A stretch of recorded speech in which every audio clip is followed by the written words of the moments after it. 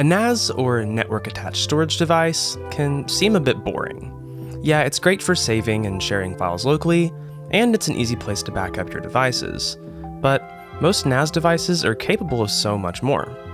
Today, I'm going to take a look at the new DS923 Plus from Synology, dive into some of the coolest things you can do with it, and talk about why you might, or might not, want one.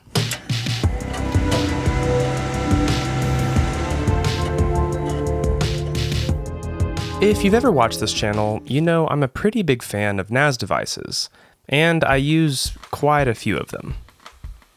And yeah, I'm a hobbyist and run a YouTube channel about computer hardware, so that makes sense. However, I think a NAS can make sense for a lot of people, from small business owners, content creators, and even just normal people that may want to take advantage of some of the things they can offer. Heck, even if you're a DIY enthusiast or home labber like myself, you might find one of these useful as well. They can serve quite a few purposes, and I'd like to talk about a few today, most of which I haven't really covered on this channel yet. If you're a fan of the channel, you might be wondering why I'm using a Synology and not a DIY solution. Well, I already have a full video here covering some of the pros and cons of each approach, but to sum it up somewhat, something like this Synology can be much easier to get up and running, especially for a new user, and they typically have more polished software that's designed specifically for the hardware. Speaking of the hardware, let's take a look at this NAS we'll be using today. The DS923 Plus is a 4-bay model that Synology released just a few weeks ago, and unlike many other Synology models, it features the 2-core 4-thread AMD Ryzen R1600, which has a base clock of 2.6 GHz and a boost clock of 3.1 GHz. It comes with 4 GB of DDR4 ECC memory and can be expanded to up to 32 GB if you desire. Alongside the 4 hot swappable 3.5-inch drive bays are 2 NVMe M.2 slots, which can be used for caching or for creating storage pools. On the back, below 2 cooling fans, the DS923 Plus has 2 gigabit RJ45 ports, an eSATA port for expansion, a USB 3.2 Gen 1 port, and a network upgrade slot that can be fitted with an optional 10 gigabit Ethernet card. There's also the reset button, power port, and Kensington lock, but those are kind of boring.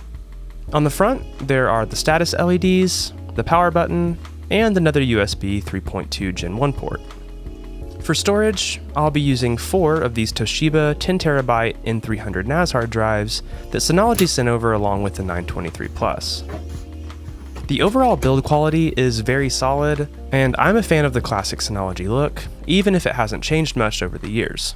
Also, there's something just oh so satisfying about slotting in the drive cages.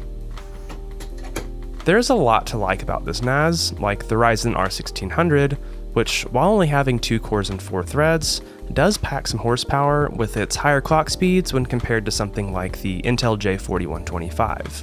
The support for PCIe Gen 3 is a really nice bonus, especially if you're looking to take advantage of the NVMe slots. The R1600 is also how the DS923 Plus supports up to 32 GB of DDR4 ECC memory, which for some serious users might be a necessity.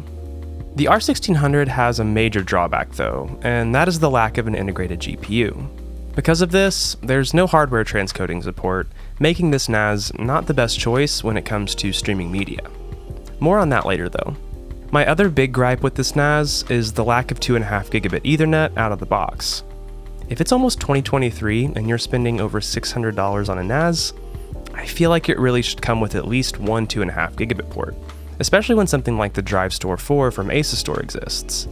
It includes 2.5 gigabit networking out of the box, and costs less than half of what you'll pay for the 923 Plus, although the DriveStore does like a few features in other areas. But I could seriously take the same 4 drives I have in this NAS, put them in this NAS, and as long as I have 2.5 gigabit networking, I'm literally going to get over twice the performance at half the cost. That's not a good look. I even tried using USB adapters with the DS923 Plus to get it running on my 2.5 gigabit switch, but it seems like DSM7 doesn't support or include drivers for anything I tried at least. Other than the lack of hardware transcoding and limited networking, there isn't much to complain about with this unit. It's quiet, fast, and efficient, and the DSM software suite is incredibly polished and easy to use. Obviously, a NAS like this is a good place to store and back things up, but what else could be done with the 923 Plus or many other Synology devices similar to it? Well, let's check out a few, starting with my favorite, which is using your NAS as an NVR. One of the main uses for my personal Synology device is managing my security cameras. The surveillance station package included with DSM is super simple to set up, manage, and monitor. And it includes support for 2 cameras out of the box.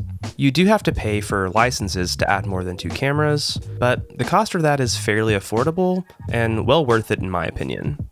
Surveillance Station supports a wide range of cameras, and you can easily monitor everything either from a web browser or the DSCam app on your phone.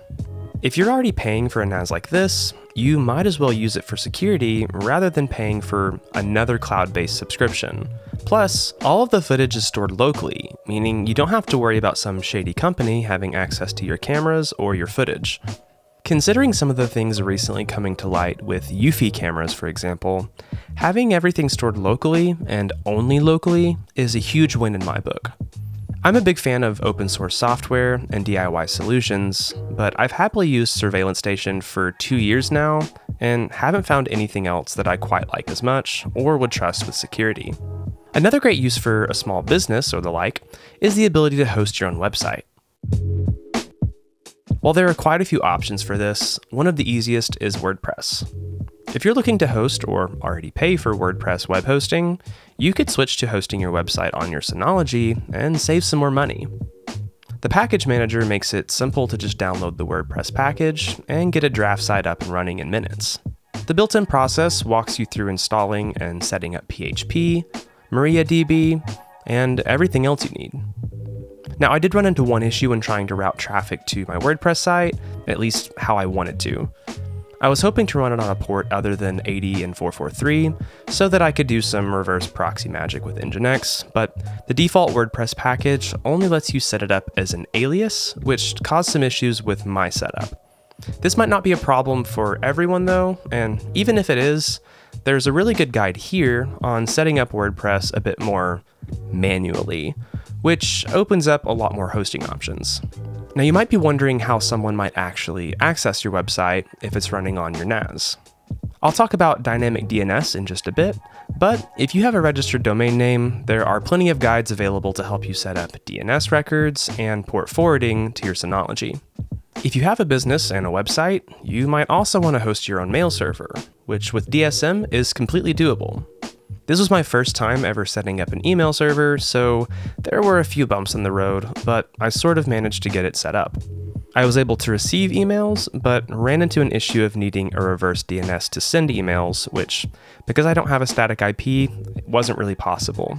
That's not a Synology issue though, and I imagine setting up a mail server is something that you'll only really want to do if you're running a business, in which case the reverse DNS stuff shouldn't really be a problem. Another easy but useful thing you can do with your Synology is host your own VPN server. Now, I'm not going to get deep into explaining VPNs and how they work, but this is essentially a way you can encrypt and route all of your internet traffic through your Synology from wherever you are on the internet. This means, A, you're slightly more protected when using the internet in public, and B, you can access any of your services on your local network without having to expose them to the web. So for example, if you're running Surveillance Station and you want to check your cameras while out of town, but don't want to make the Surveillance Station service publicly accessible, you can use your VPN to access your Synology as if you were sitting at your house. Getting this up and running was as easy as installing the VPN Server package and setting up DDNS, which is important to do if you don't have a static IP address and domain name. Synology provides you with its own dynamic DNS service, but I decided to take this opportunity to check out another great feature, which is Synology's Docker support. Docker lets you run all sorts of containers, which are sort of like little bundled up applications, that aren't available in the package manager, including this DuckDNS container I've used before in other videos. I created a subdomain on my DuckDNS account, and then used the token to spin up the Docker container, and long story short, now I can always access my home's IP address using that domain, which is important when setting up our VPN. The VPN package supports a few different protocols, but I decided on OpenVPN. Setting it up is fairly easy, and I was able to access my home network from a cellular connection in just a few minutes. If you're looking to do something that Synology doesn't have a package for and don't want to use Docker, you can add sources for community-made packages for more options, which is what I did to install Jellyfin. Jellyfin is great for streaming your personal media collection, but when I tried transcoding some 4K footage down to a lower resolution and bitrate, the R1600 was absolutely slammed. This is once again due to the lack of hardware transcoding. Granted, if you use a different Synology model, it most likely has hardware transcoding available, which won't impact performance nearly as much. This is really just the tip of the iceberg when it comes to what all you can do with a NAS device, because really, a NAS is just a server. If you're on the fence about getting a NAS, maybe watching this video and having a better idea of what all they can do might make you feel just a little bit more comfortable with shelling out the money for one. But what should you get? Well, if you're somewhat of a serious user looking for a decent amount of horsepower, 4 drive bays, expandability for lots of ECC memory, high-speed NVMe storage, and optional 10 gigabit Ethernet, and you don't have a need for media streaming, and also have like $650 to spend, then the 923 Plus is going to be a great fit. However, if you're not as interested in some of those features, want 2.5 gigabit Ethernet support, hardware transcoding, and want to spend a lot less, my recommendation is still the DriveStore 4 or DriveStore 4 Pro from Asus Store. However, if you'd like to stick in the Synology ecosystem, there are definitely some more budget-friendly options. And you can always go the DIY route, which is way more fun, but lacks the support you get with going with one of the other solutions. I do want to say thanks to Synology for sending this over and making this video possible, and I hope you enjoyed it and maybe learned a thing or two in the process. If so, make sure to leave a like and a comment down below. That's about it for this one though, so as always, thanks for watching, stay curious, and I really hope to see you in the next one. Docker